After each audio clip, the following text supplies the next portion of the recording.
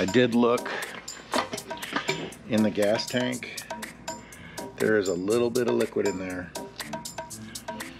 It doesn't smell very good, so we're gonna have to clean that out.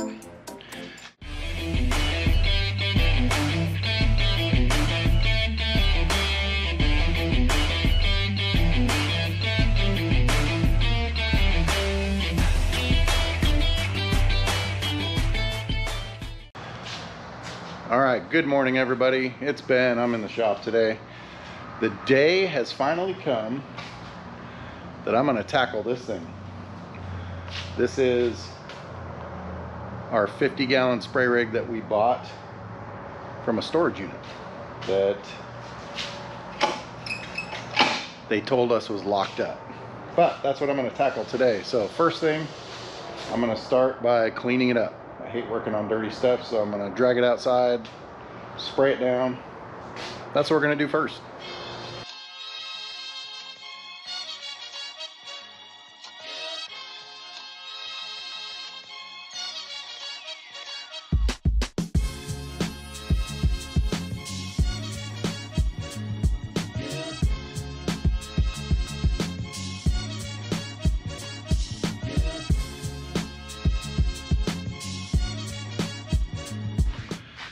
Okay, here's what I've got. We have a 50-gallon spray rig.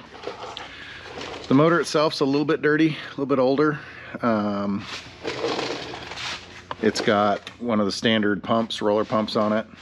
So from the tank, sucks through the filter into the pump, and then you've got your recirc valve and your line that goes up to your reel. So it's pretty simple, pretty straightforward setup, very similar to a lot of the rigs. So direct shaft through a Lovejoy yoke to the pump. And the problem that we're facing is we don't know what condition the motor's in. They told us it was locked up, but when you pull on the string, I want to show you something. I'm going to pull on the string and look at that, look at the yoke. The motor side actually tries to move and it's just hitting the rubber bumper, and this one is not. So that tells me the motor is probably good, the pump is probably bad. So I've got a new pump ordered. Here's what my plan is today. I'm going to take the pump off, see if the motor will spin freely. If it does, before I start it, I'm going to drain the oil and make sure there's no gas going bad in the tank. I'll do a full service. So oil, gear oil, spark plug, clean the carb, air filter, all that kind of stuff. Get it 100% ready to go before I start it, and then we'll try to run it, because it should run.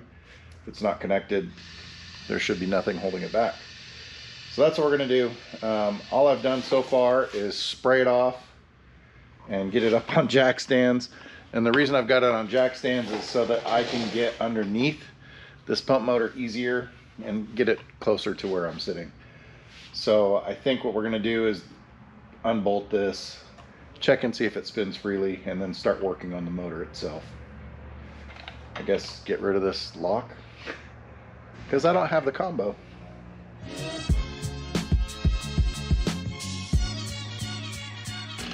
Okay, so all I've done is unbolted the pump and just slid it back away from the yoke.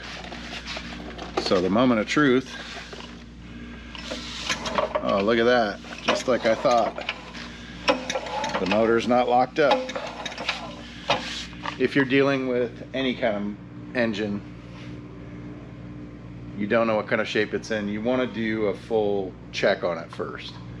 We don't know how long this thing's been sitting. I don't have any clue. It's been a while. So condensation on metal parts causes moisture problems. You don't want to try to run this motor, even if it will start, without first of all, you know, draining the fluids, making sure there's no water in there, and then changing them, doing a tune-up. I mean, I could try to start it without doing anything to the carburetor, but I want to make sure that the oil's not got water in it. So I'm going to drain those first, take care of that, and go from there. Now that it's free, we know it's not locked up, you can fix all the other stuff. So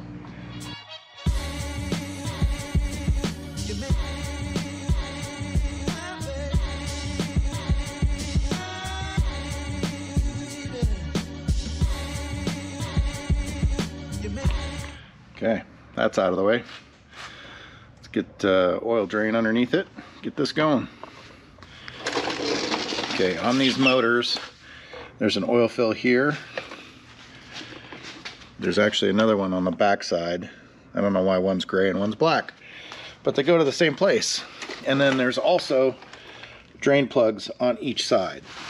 Some of these motors come with this extension, which is really cool, because then it lets you drain the oil out further away from the motor. This one is not a problem because luckily this has got a gap, so I can put my oil pan underneath and just let it drain. So here we go. Let's see how bad it looks.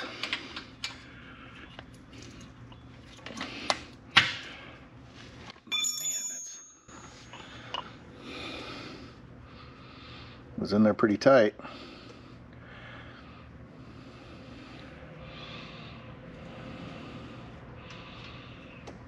There it is. Okay, well, the good news is it's very black. It's not looking milky, which if it had water in it, it would look kind of milky. So that's good news. I'm gonna go ahead and drain the oil out of this. It'll hit the same pan. That drain plug is on the other side, right here. So this is a gear reducer, and it's got oil in it. So here's your fill, here's your drain. So we're gonna get that out.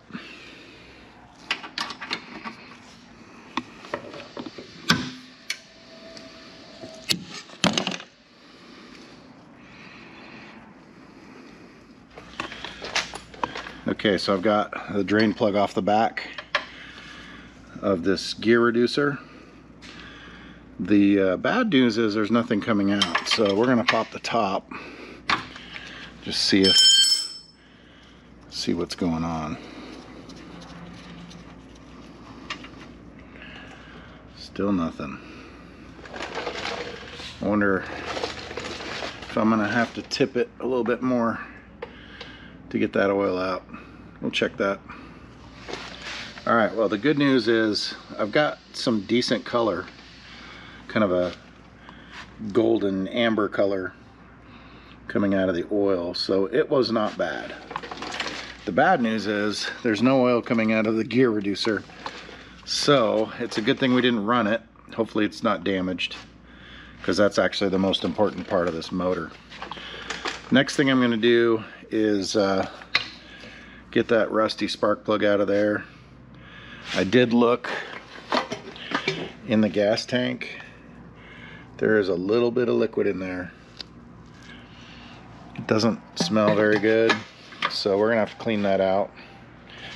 And then I'm assuming that this is not gonna be in the best shape, so we're gonna pop this off and probably clean that carburetor. But this is what I was talking about. There's two oil fill covers. One's got a dipstick and one doesn't. So actually they have the one on the inside with the dipstick. I may switch them. I think you can just switch them. Ooh, that's old school there. There's supposed to be foam around that. So I got to get a new air filter, because that one is not going to cut it. But that's okay. Okay. I think what I need to do is take off the fuel tank, clean it. I took off the air filter. So in order to get the carburetor off, there's one 10mm nut right here, or bolt right here. That's not right. That's supposed to be connected onto that little breather hose. That's fine. And then these two 10s come off. This cover will come off, and then the carburetor is behind it, and that's what actually holds it on. So once you slide this off, carburetor will slide off too.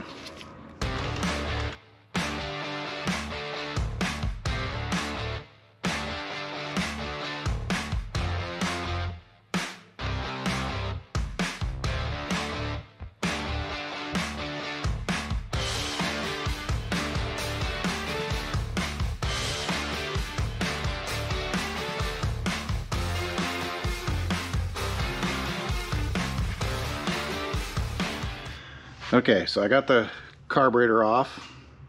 Basically there's a this little throttle adjuster that you need to pop out of the top, and it has a little spring-loaded clip on it too, and then it just slides off. So this is what it looks like. It's a little bit gelled up inside, so I'm not sure if it's going to work very well, and it's got some rust deposits and stuff on it. So I'm going to get some cleaner and see what we can do about getting it running. If not, I've got a backup one. My concern was this butterfly valve was not even turning at all. So gasoline, when it gets old, it kind of turns to like varnish, and it's really sticky, and it plugs all the little jet holes that you need to have. So that's the problem. We'll see what we can do with it. Okay, so I got the fuel tank. It's empty. What I'm gonna do is basically just get some carb cleaner in there and get the rest of that cleaned out so that we don't have any bad stuff trying to go through the motor. Next step we're going to do is, this comes right off the top. We're going to take the float bulb off the bottom. There's two 10 millimeters here. There's a drain, and then this takes it off. We're going to clean underneath there, see if we can't get this thing to loosen up.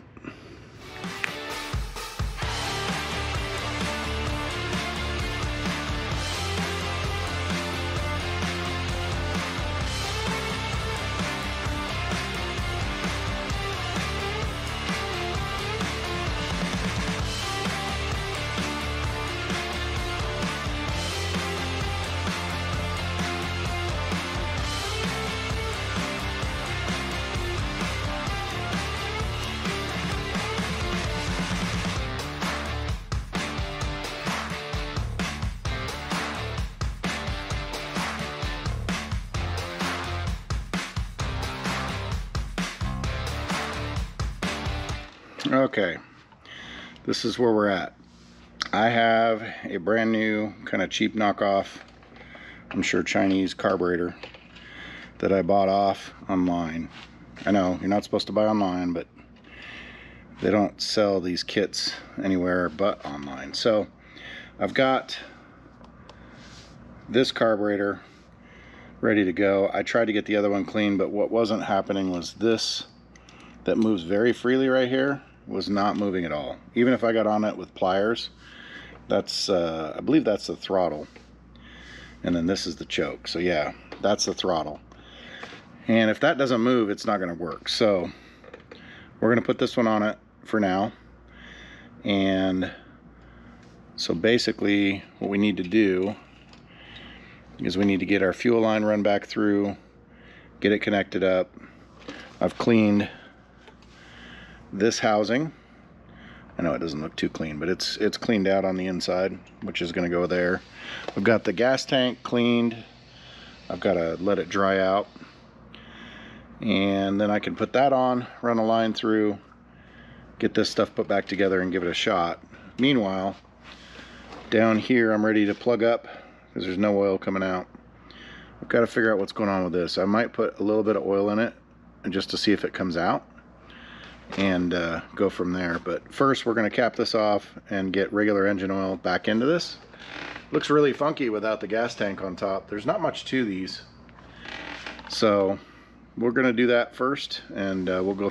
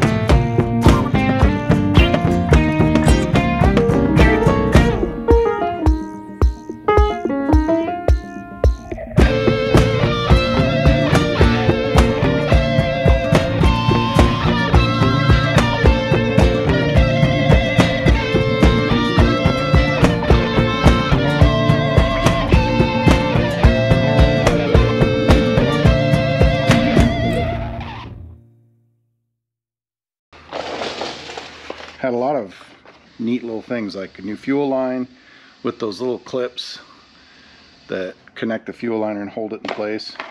And it came with a new switch, new on-off switch, just in case this one doesn't work. So apparently that may be a common issue, and if it is, we'll switch it. This little box came with more gaskets for the carburetor, and then a new spark plug. That's cool. It also came with a, I think they called it, it's not a pepcock because it doesn't turn on and off, but this is the fuel strainer. It's got a little strainer on it. It goes into the fuel tank. I didn't change that, but I may have to, so we'll keep that handy. All right, so what I'm going to do is just pull the spark plug out and rest it on the block, turn on the power, and just slowly move it and see if there's any spark. If we have spark, then we should run. But I'm a little worried about the electrical components because, I don't know, they've got weird stuff on them. So if that's the case, I'm just gonna check it before we start it. Okay, there are a couple of ways to test your electrical or your spark. What you do is you pull your spark plug, put it back into your spark plug line, your wire, put it on something that's connected to the block that's metal. This muffler should work. And you look right here when the power switch is on, and you slowly pull this, and I see a little bit of spark right there. I don't know if you guys can see it, but we're gonna look. Hopefully you saw that. So there is spark. Good news is there's spark. So now I'm gonna put fuel in it, put the plug back in, and see if it'll